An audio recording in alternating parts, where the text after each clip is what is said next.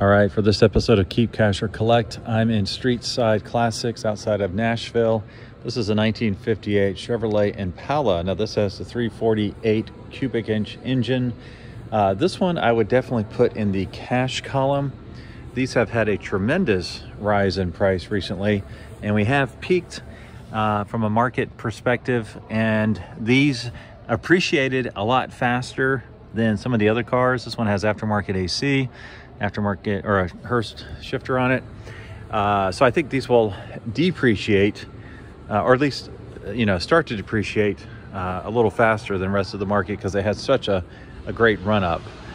So I would put this in the cash column, especially the 60, 61s, but I'll go ahead and put the 59 and 58s in the same bucket. So very cool car though. I would love to have this in my garage.